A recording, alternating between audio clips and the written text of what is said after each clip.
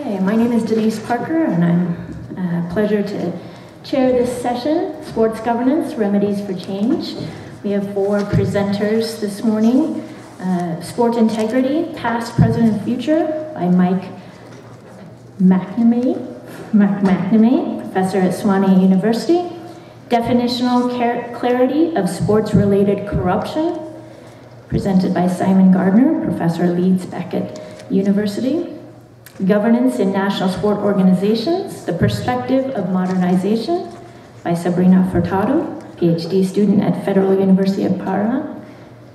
And Code of Good Governance and Academy of Sport Management, Tools for Reform of Sport in Poland, by Botwina, head of Department, Institute of Sport, National Research Institute. So we have 10 minutes for each presenter, and then we will wait for all the presentations and then have Q&A after. 10 minutes? 10 minutes. Yep? Yeah. Okay. So we will start with Mike.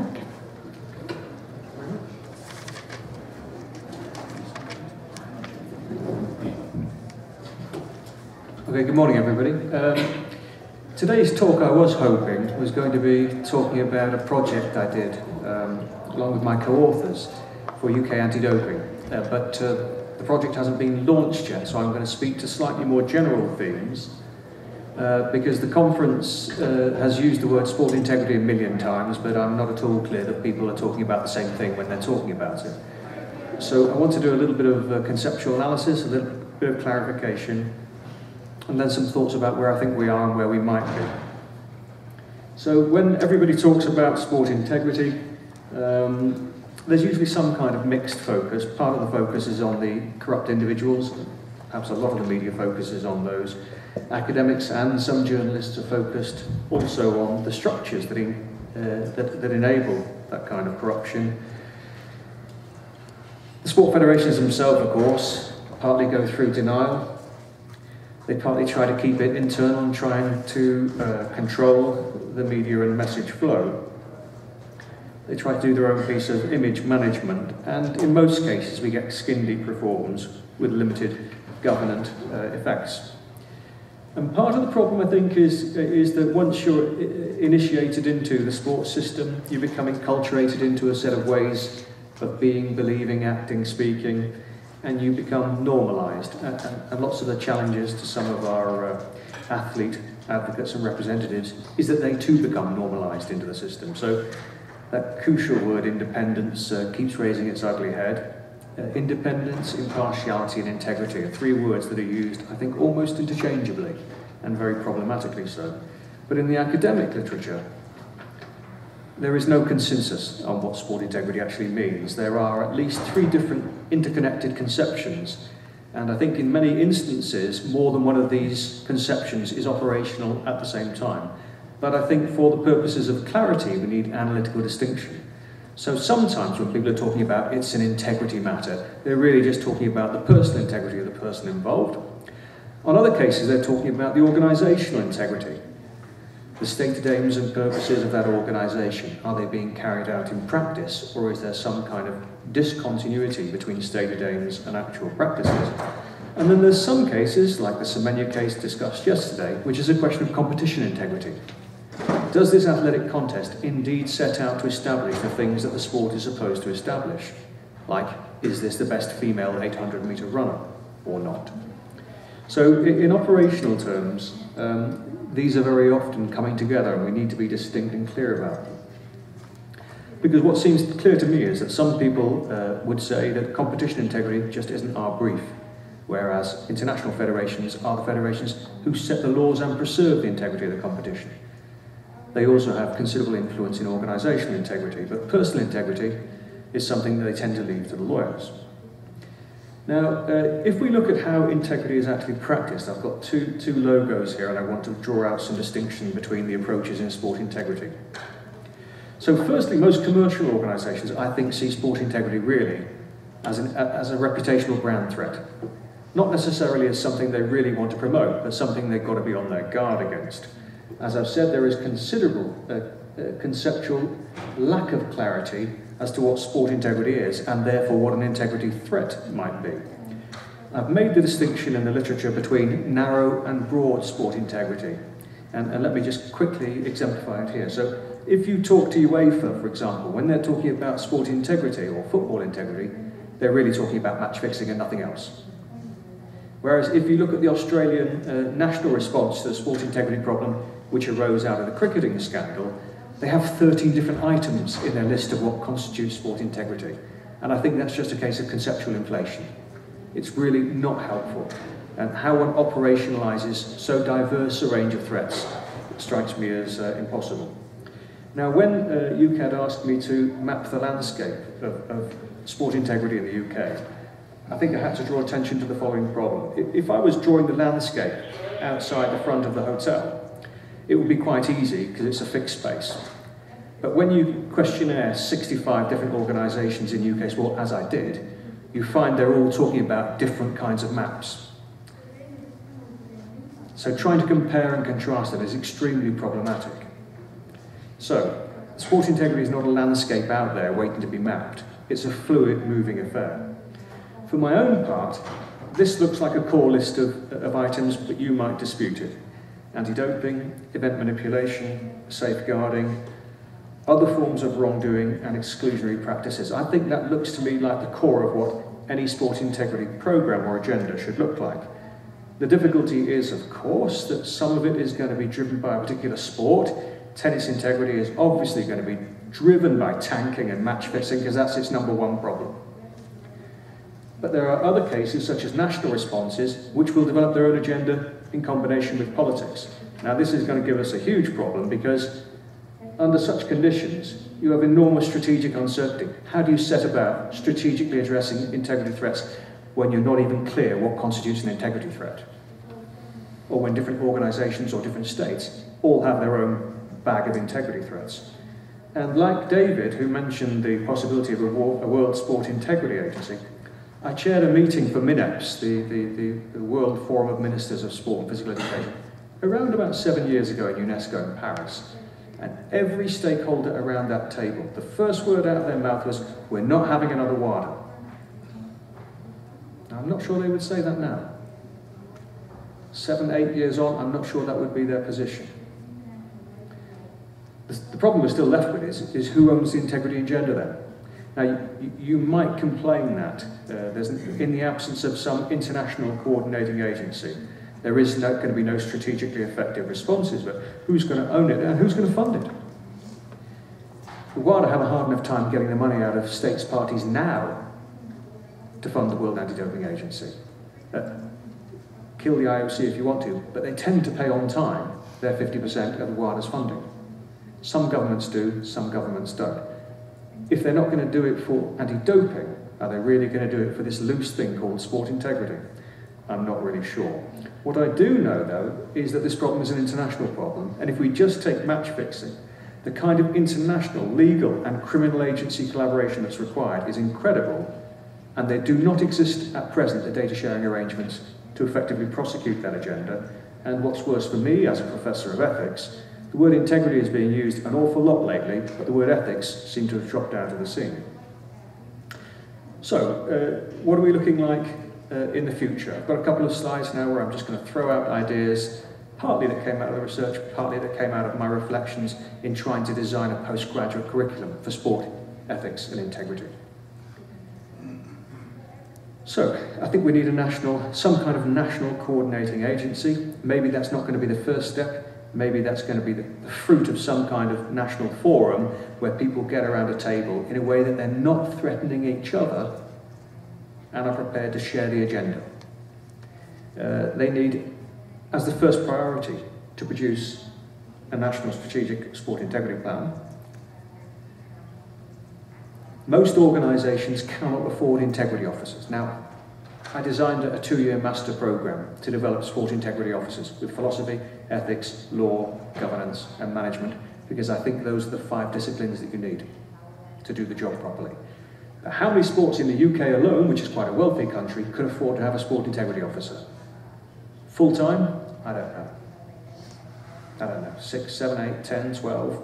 The whole of the Premier Football League could, no problem. And if they did, that would create a huge cascading effect where other people would say, We need to copy football, soccer, as you say. The trouble is investigating any kind of integrity threat. No sport has investigatory powers of a serious legal kind, so there's going to have to be collaborative relationships made with police agencies. Beneath that level, people will work on networks, and I think those networks could be quite important, because I'm trying to work out what's the relationship going to be between states parties, state-funded sports, highly commercialised sports. You have an extremely complicated mixture, a pastiche of different kinds of organisations that somehow are going to need to work together. And I suspect it's going to be on collegial networks that it will start with first, before we have strategic partnerships involved. I do think that the World Integrity Agency needs to happen.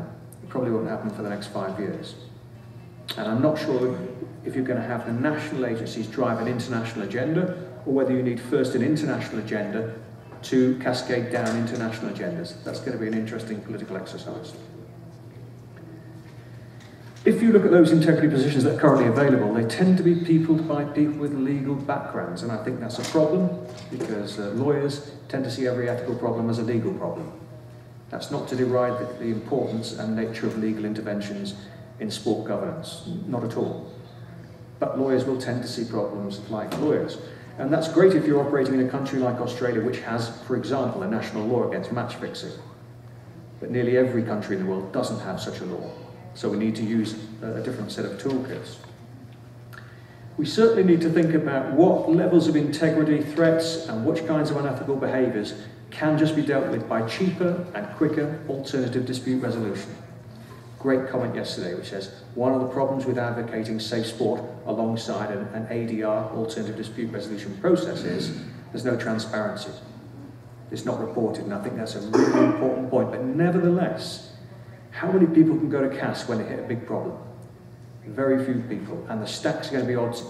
They're going to be stacked against individual athletes. So we do need to look at other extra-legal processes when we're considering integrity threats and what to do with them. Crucially, we need to get this balance right between education and regulation. I mean, the betting integrity failures of athletes are well known, but the betting companies are really quick to point the finger at the athletes. Really quick. Well, in some cases, these are the victims. So I want to see a much more emboldened approach to education.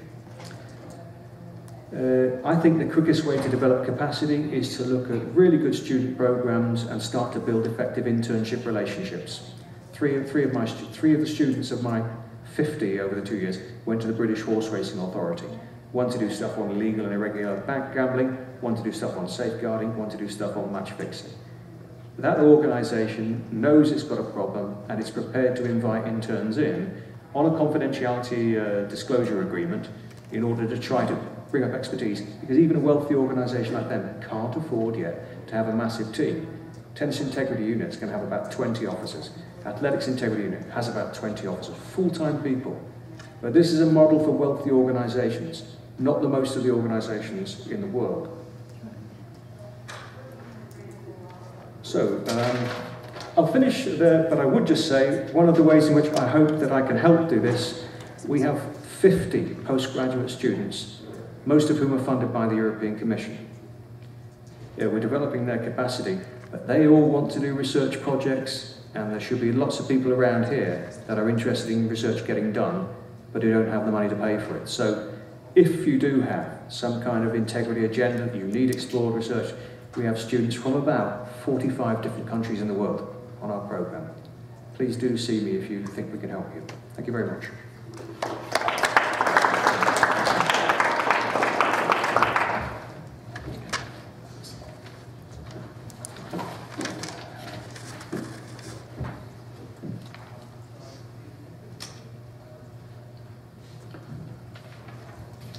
Good afternoon, ladies and gentlemen. I'm just going to go ahead quite a long way on these slides because I lost my PowerPoint presentation. I had to use an old one and adapt it. I'm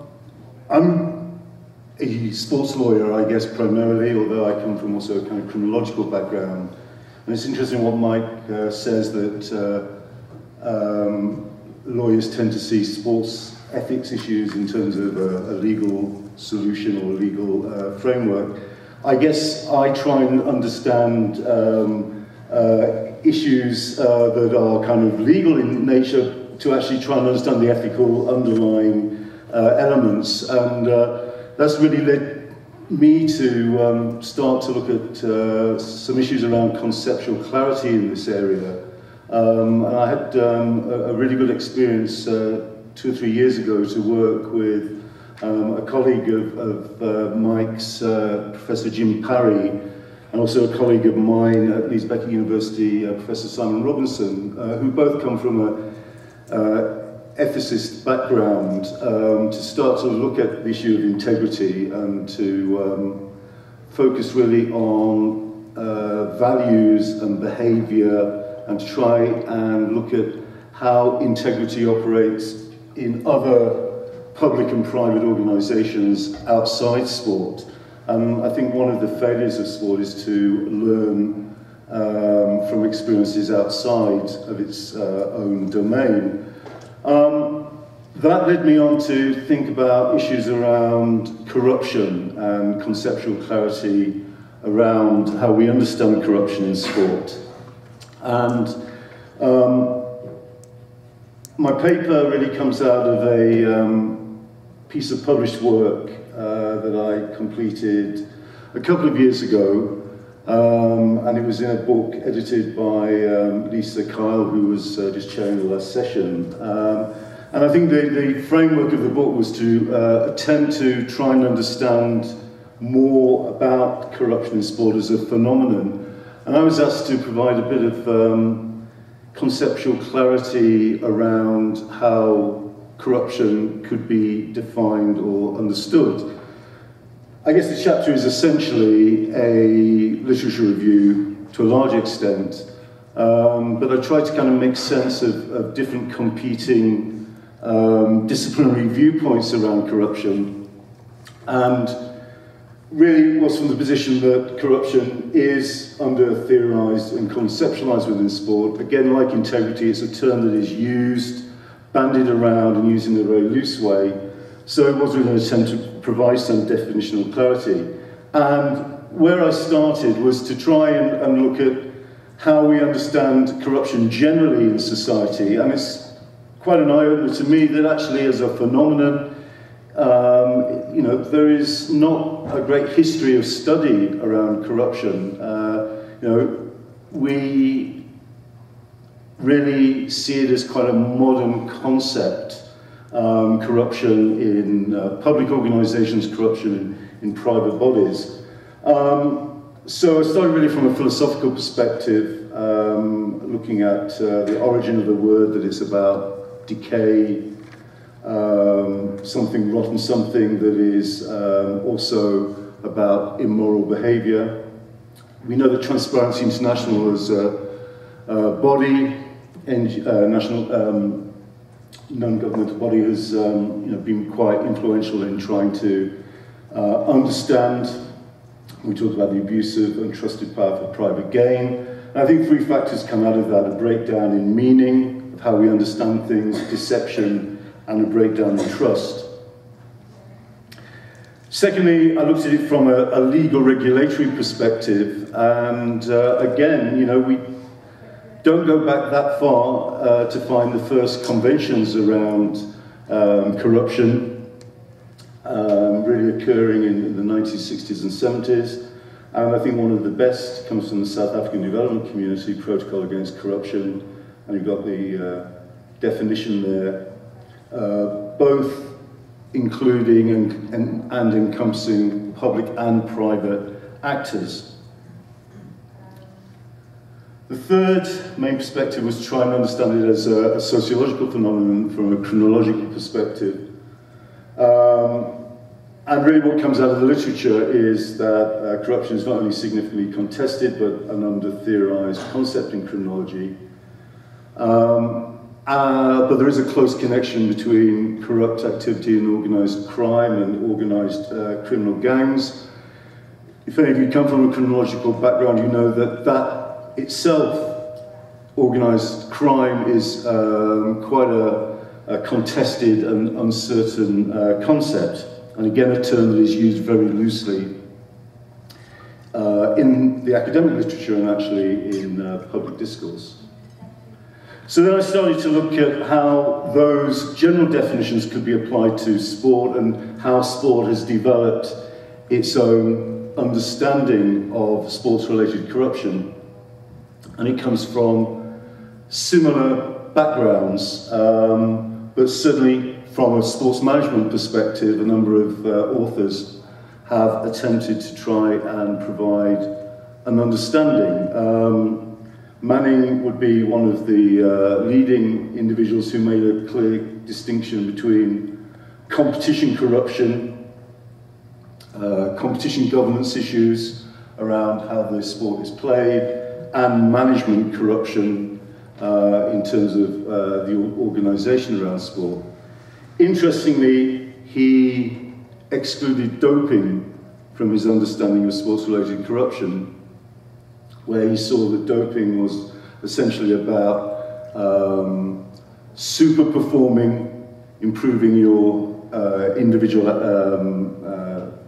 physiological activity, whereas most corruption is about trying to reduce the effectiveness of the organisation and athletic behaviour.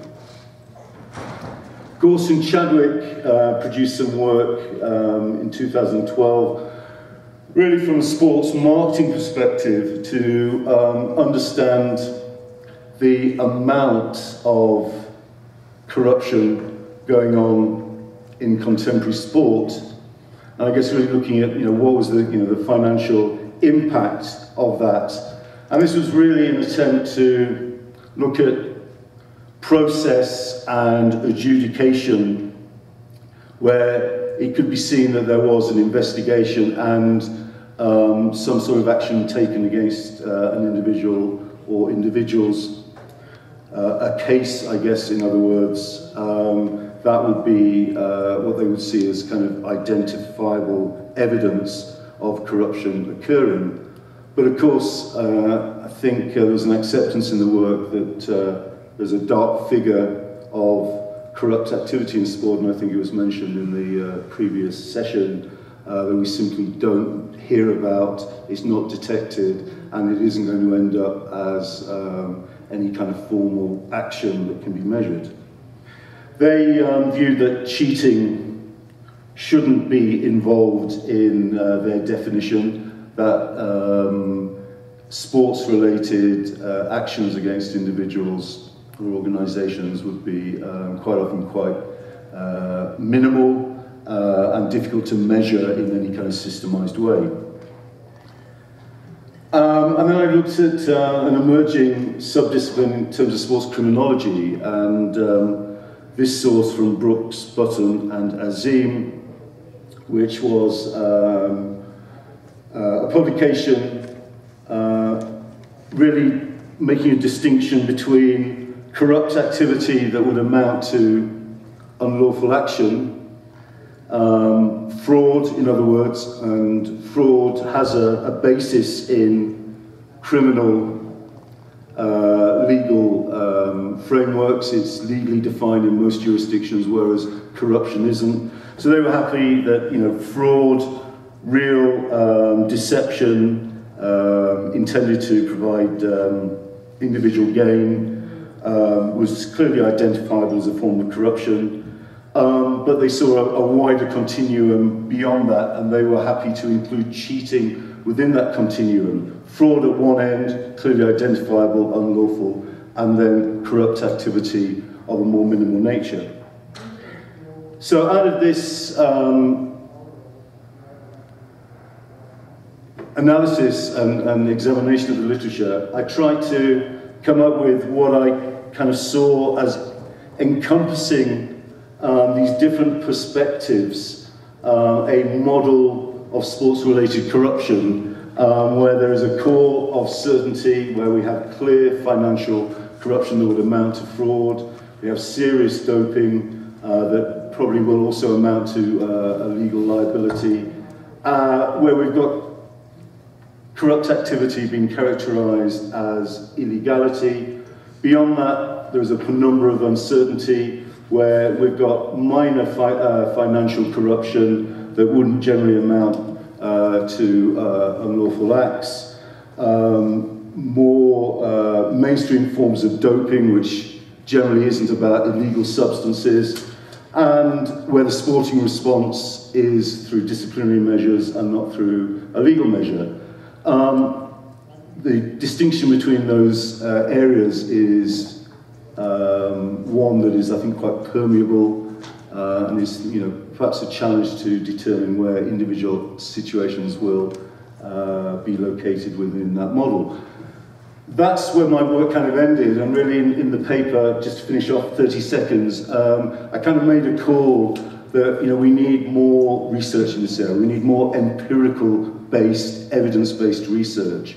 And I guess one of my calls to people in the room and to the readership of the article was, how are we going to move the agenda ahead in this? And that's what I'm, I guess, at a point to try and determine how I can move to develop a more empirical based, evidence-based approach to trying to tease out these uncertainties about how we understand corruption.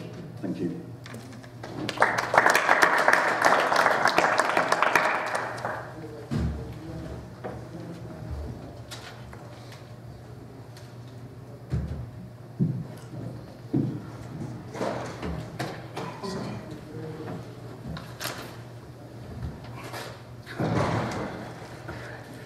Hello, good morning everyone.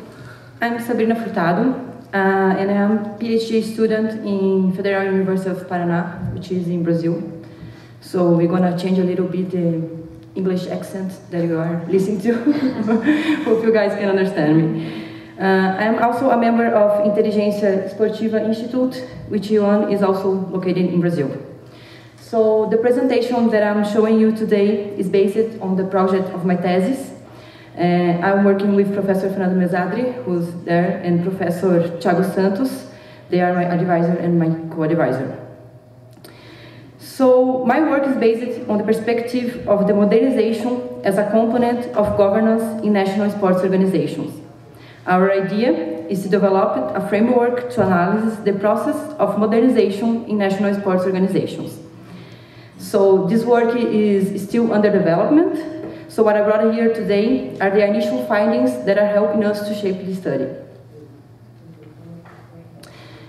So we have been following the rise of the debate about governance in sports organizations in the academic field. This trend could be related to the need to adoption of better practices of management by these organizations.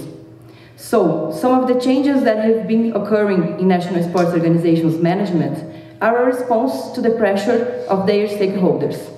These stakeholders could be, but they are not limited to, sponsors, athletes, media, government, and the society as well. So all these stakeholders want and they wish for is that the sponsor organizations become more reliable. So in the academic field, the governance in sports organizations have been analyzed by three different but interrelated axes. They are political governance, organizational governance, and systemic governance. The organizational governance is related to the management practices and dynamics adopted by the institutions.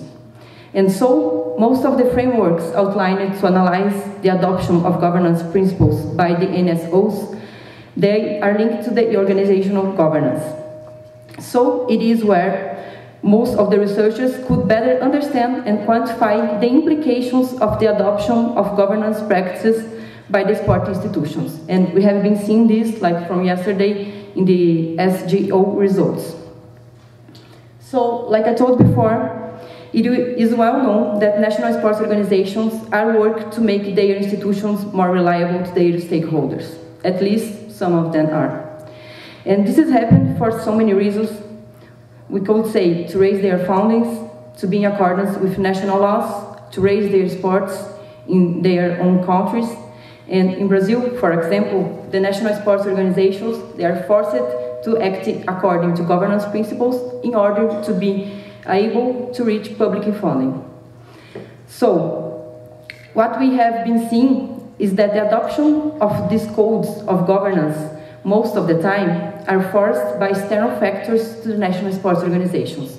And it leads the management practices of these institutions to the business-like principles.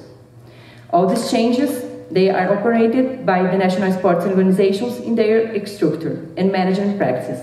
And all these changes, they could be seen as a modernization of these organizations.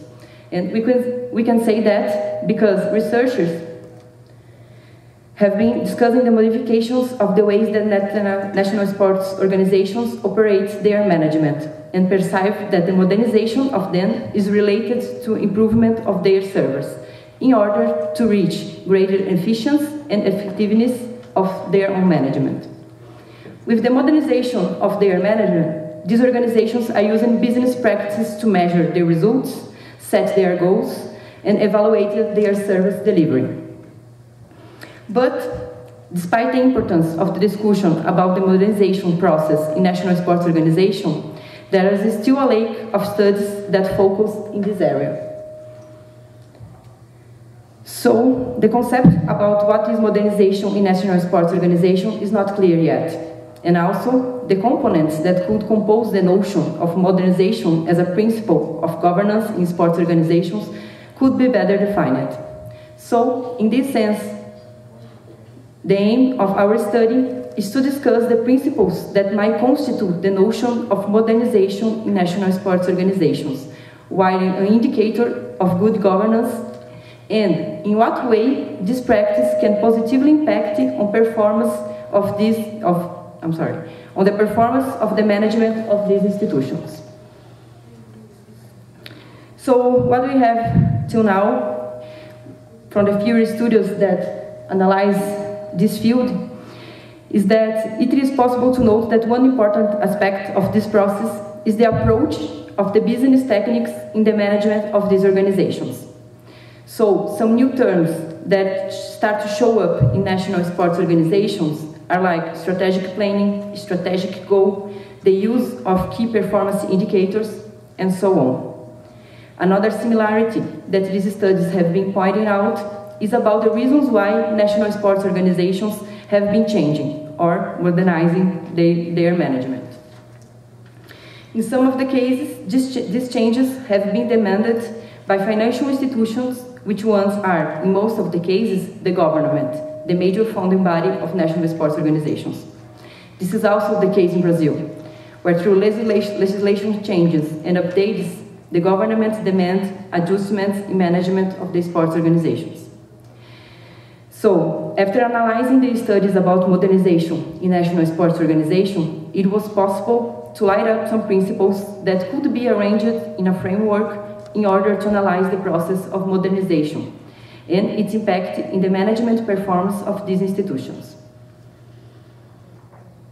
So, we believe that it is possible to analyze the impact of modernization in national sports organizations by two different but interrelated perspectives. The first one is the one linked to business-like elements and the emphasis in commercial type considerations of finance and strategy in sport institutions. So these ones are the ones that you are seeing here. They are linked to the performance of management in organizations, and it is the first perspective that we can find out. So here we have some, like the use of key performance indicators, clarification of the organization's strategic focus, key personnel turnover. Yesterday, some of the speeches talk about the importance of the people that work in the sports organization institutions, and we found this is really important in the modernization process in these institutions. The other perspective that we found is linked to the boards of national sports organizations. So the composition of these boards, their roles, the skills that their components should have, and so on. Like the first one that we point out here is the separate roles of the chairman and the CEO in the sports organizations. We still don't have it in Brazil, so like from the last years, some of national sports organizations start to change, but yet it's not common. I think that's pretty far away to become a real situation in Brazil. So together, this board and the previous one could be understood as principles that could move the national sports organization towards modernization. So the data presented here light up some principles that could be arranged as a framework to measure the modernization of national sports organizations in order to analyze how this modernization could impact the organizational performance of these institutions. In this sense, it is expected that by leveraging the modernization of national sports organizations, it would enhance the management of them and it would make these institutions more trustable for its stakeholders as for the society. As well, the non-adoption of this practice could negatively impact organizations by making room for corrupt practices, loss of sponsors, and problems with rising funding by them. So we strongly recommend more research about the modernization process in national sports organizations in order to better understand this process and its impact in the sports organizations. So like I told in the beginning, this is an under development project yet, so any feedbacks or questions that you might have are pretty welcome. Thank you very much. Obrigada.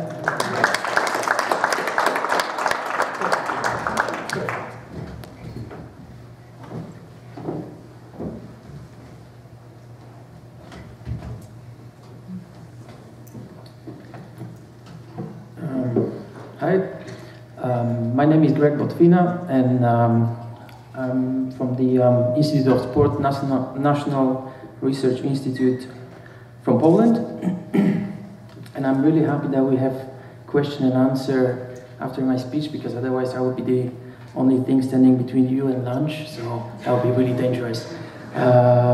Anyways, I'll try to be quite brief.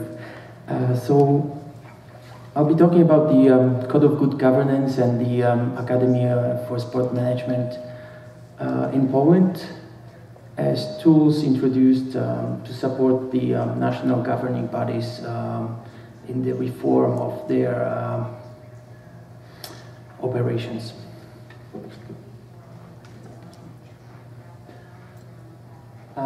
So first, to give you a brief intro into how is it in Poland, because so I'm quite aware there is no one from Poland in here, so maybe you're not very aware how does it look. NGBs are basically funded by the government. So most of the federations receive between around 90% of their yearly budget from the state. Okay, there are some exceptions, which is football, as we are in the US now, it's soccer. Then golf federation, and then motorsports. So as good governance is an issue in the last several years in sports, there was a research commissioned by the Ministry of Sports in Poland. 2015, it was the research was done in 2015, delivered in 2016. So what it shows that we have lack of managers with background in management, actually, in law, in economics, in finance, managing the NGBs.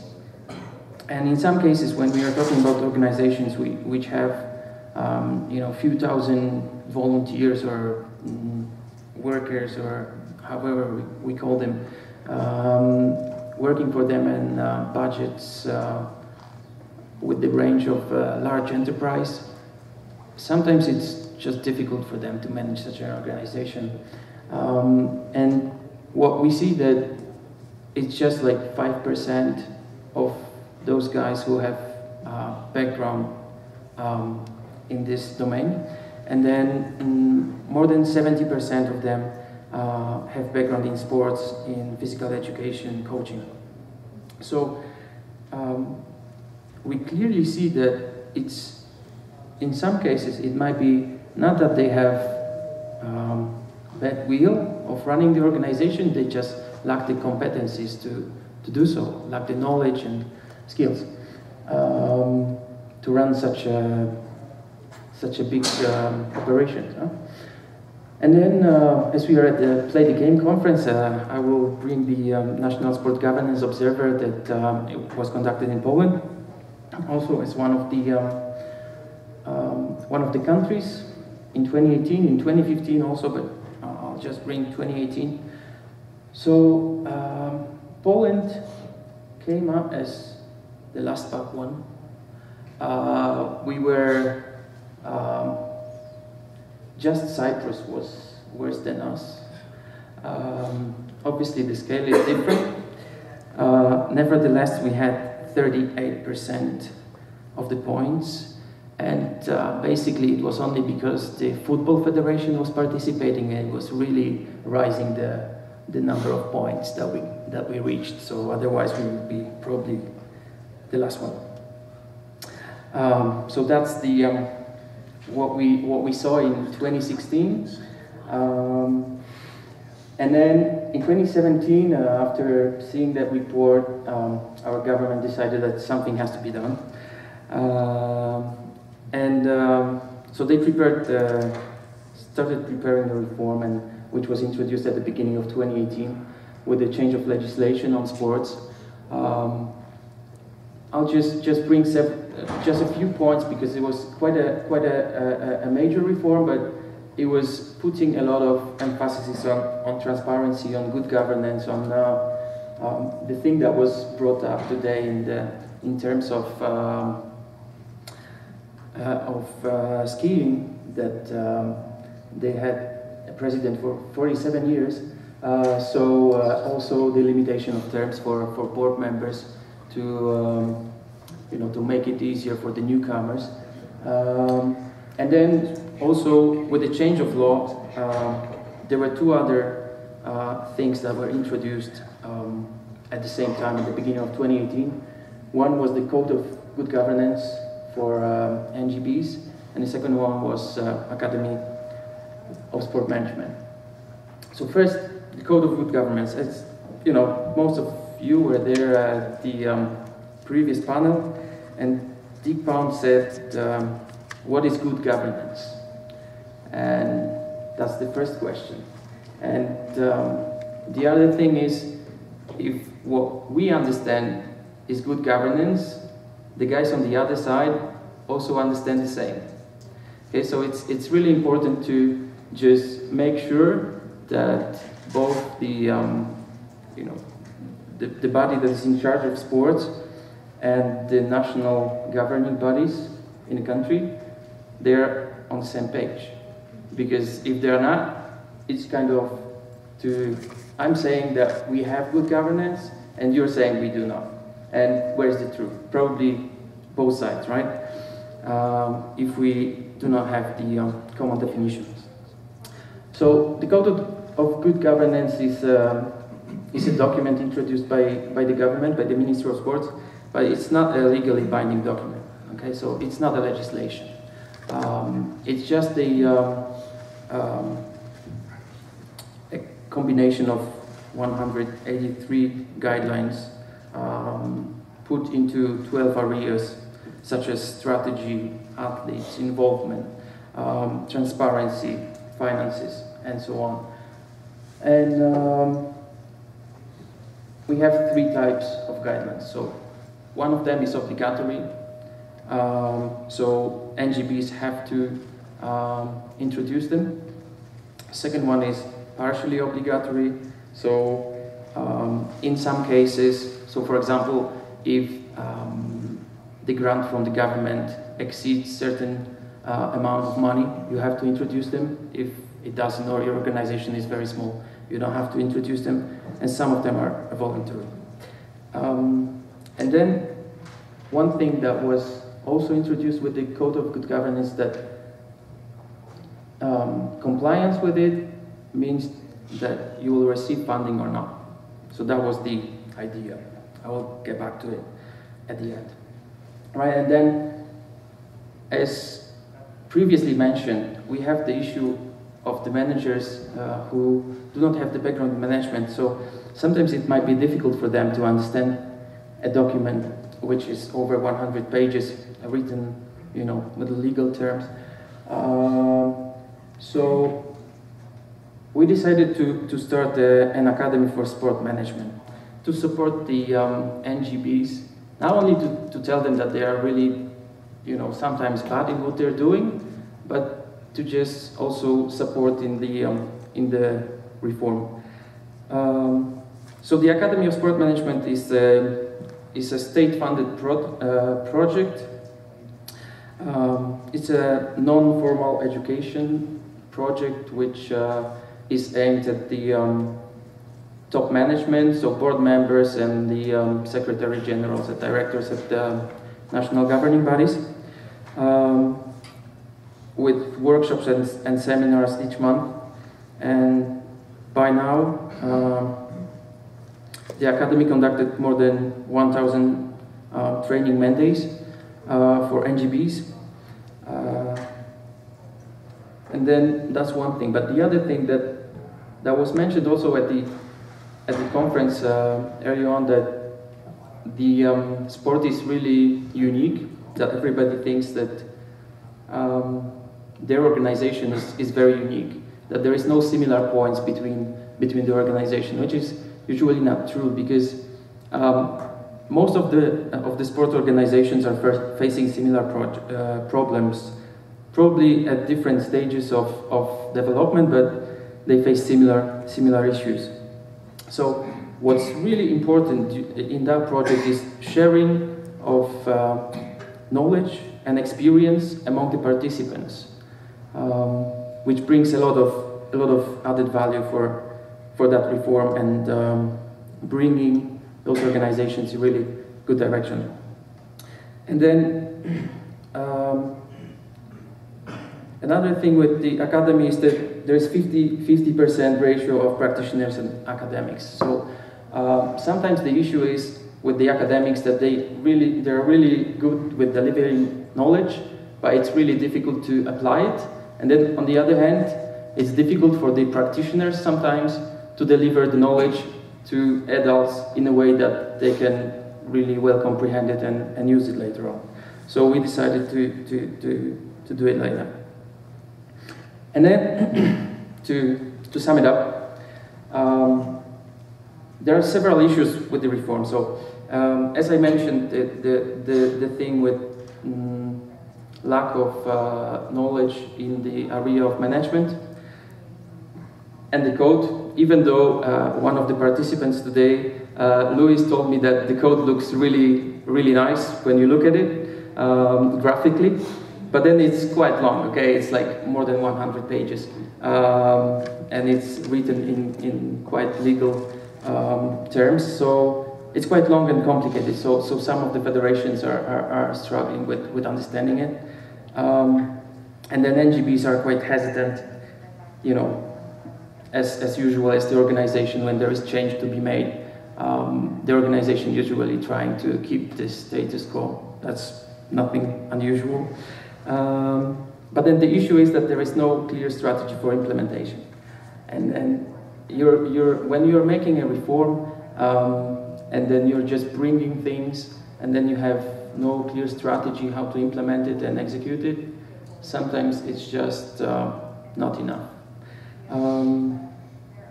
Yeah, and then the threat, what I mentioned, that if the NGBs are non-compliant, there is this threat of lowering the government spending, but this is unfortunately not executed. So even though there is a code and you know the idea behind is really good, then if you just stop at a certain moment with the reform and you're not going through with it, because you know obviously when there is politics involved, you have to think about being elected for a second term, right, or so on. Then lowering the spending for the NGBs is really a difficult topic to be discussed. All right, and that's basically sums it up.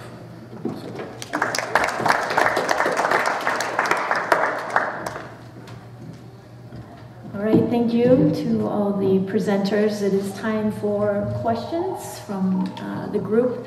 If you have a question, please raise your hand and we'll bring a microphone around. got one here.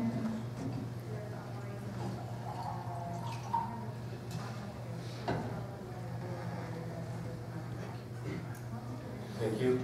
Hello. My name is Mauricio. I think so. Yeah. Hello. Okay. No, it wasn't. Now it is.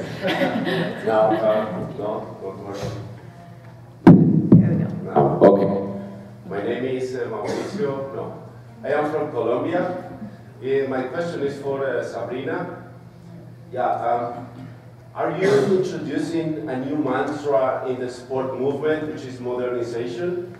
For me, modernization is the same as good governance. Could you tell us a little bit more about if it's the same or if it's different? Thank you.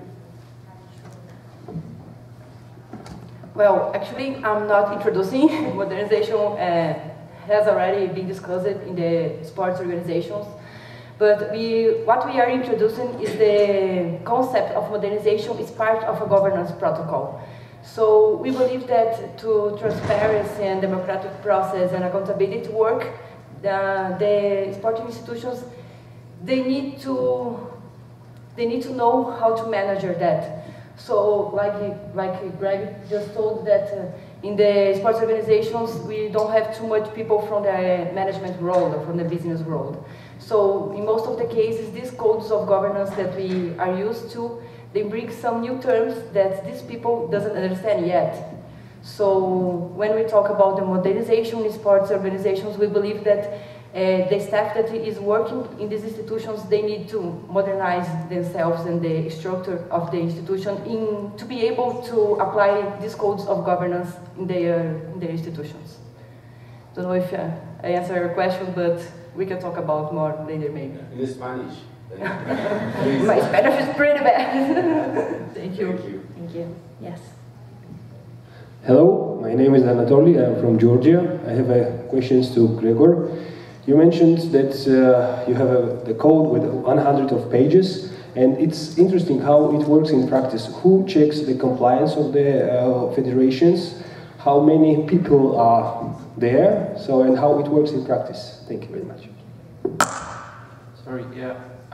So this is actually a very interesting question because when I said there is no actual idea of how to introduce the reform, it also applies to who is checking if the NGBs are compliant, because actually there is still the conflict at the moment inside the Ministry of who should be checking that, or if it should be one of the organizations, for example, Institute of Sports, which is a research and implementation branch of the ministry. But yeah, the issue is there, who will be checking that? Because at the moment, we still don't know.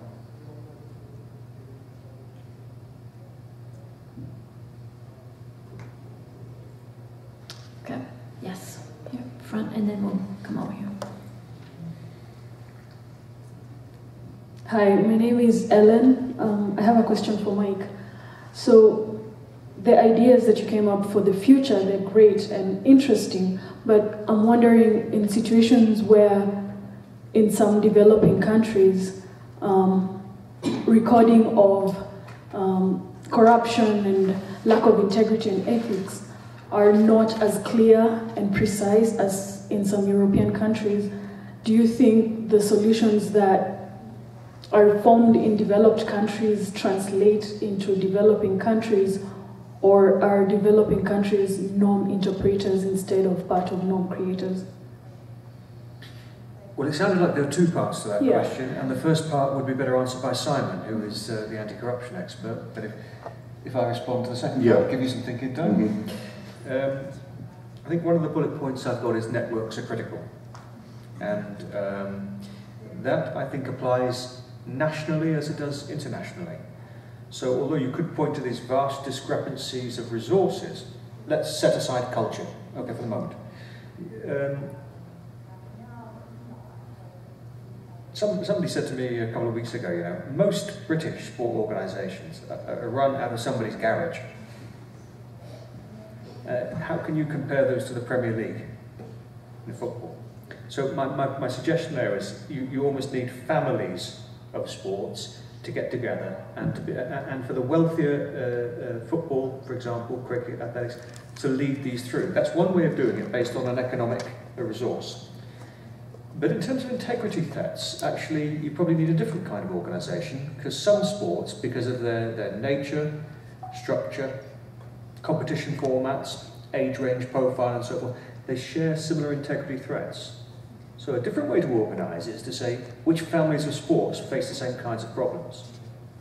That's complicated, but if you look at the way grooming happens in tennis for match fixing, it's a very, very similar phenomenon to sexual exploitation.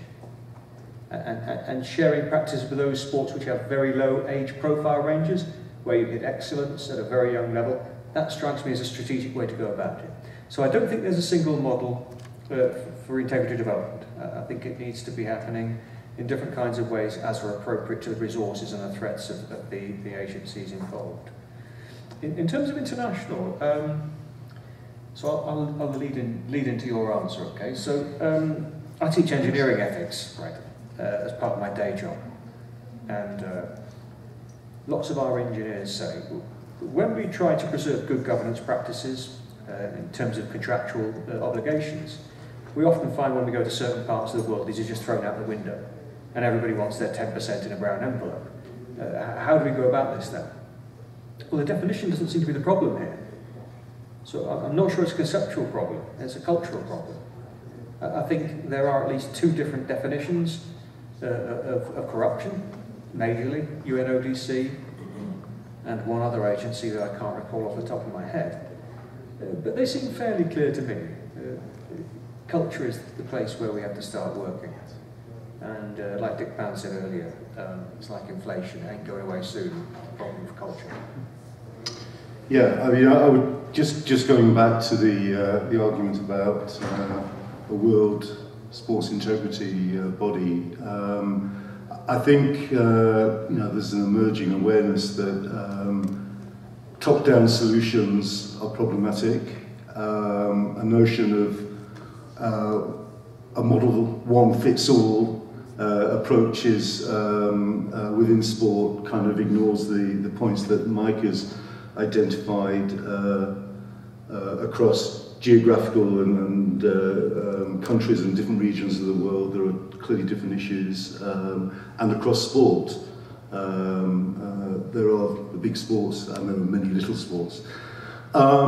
In terms of corruption and understanding of corruption, I mean, I guess, it's not surprising that in certain countries sport has a more chronic problem around corrupt activity, because generally those countries tend to have systematic corruption within public and private life. How effectively you engage with that, again, I don't think there is one solution. It's learning about good practices in particular geographical areas within particular sports and learning from that and then applying. And I go back to the point that I made earlier. I don't think sport has been historically very good at listening to what is going on outside, and actually that's a part of the modernisation process of having different voices coming in. I mean, in British sport, you go back not that long, and the only people that were involved in sports organisations, sports administrators, had come from that sport itself. They'd worked their way up through the organisation, and the only real skill and quality that they had is that they knew that sport. The process of modernisation, as I see it, has been going around at different rates in different countries, and it's about bringing outside experts in who can understand and can challenge and have a dialogue about these issues. And I think that's one of the modernisation process, and bringing other actors in is one of the ways that you can deal with a specific issue of corruption in a particular sport or country. I'll just add one thing onto that, if I may. I'm not advocating some kind of neo-colonial response, right? That the white, well-developed economies can go and help out the poorer ones. I'm not suggesting anything anywhere near as crude as that. On the other hand, looking at how better resourced sport organisations and countries can help out through their networks is something to be. And it may well be that this is yet another job for something like the UN agency, whether it's UNODC in corruption, whether it's UNESCO in education, UNICRI in terms of the research programme. I suspect the spectre of neutrality, at least, may be necessary here in order to drive the agenda on, but I don't think I see anybody from UNESCO, UNODC or UNICRI or other UN agencies here. And that seems to be a pity. Okay, thank you. Let's go ahead to this front row here. Yeah, hello, my name is Alan. I'm from the Norwegian School of Sports Sciences. Thank you for some really interesting presentations. But can I ask you a question, Denise? As I know, you've been a CEO of US Archery for many years, and now you changed to a position working as some kind of consultant for federations in the US. What can you learn from research like this, and also how did you handle change in US Archery in terms of governance and integrity and so on? Well, thank you for that question and the opportunity to talk about it. Actually, a lot of these topics we are interweaving in both the work that the individual NGB in the US is doing, as well as the work that I'm doing on behalf of all of them, including standards and an enhanced certification program. We're doing a lot more on the search for skill sets, so actually hiring outside agencies to help assess what's the skill set of the current boards at the organization, what are the skill sets of their senior leadership, and actually doing searches to look at it in a more holistic way. But the ethics piece is a big piece for us at the moment as well. Struggling to determine how much we need independence in that process, as sort of an independent ethics committee, versus individuals who've typically come through the sport, similar to the discussion just now. So I think we have a lot to learn, but learning from some of the lessons from what you're doing in Poland, one of the big efforts we've put a lot of money and resources against is audit. And we are increasing that. Next year we will be doing annual audits. We've never done that for NGBs. In the past it's always been financial audits, and now we're auditing against governance and a lot of other practices. So it's been a lot of work in the last couple of years, but we recognize that we've been very sport focused and we need to be a little bit more well-rounded in governance. Any other questions? Okay, I think we're just 2 minutes shy of lunch, so just enough time to get down there. Thank you to all the panelists, and thank you for joining us.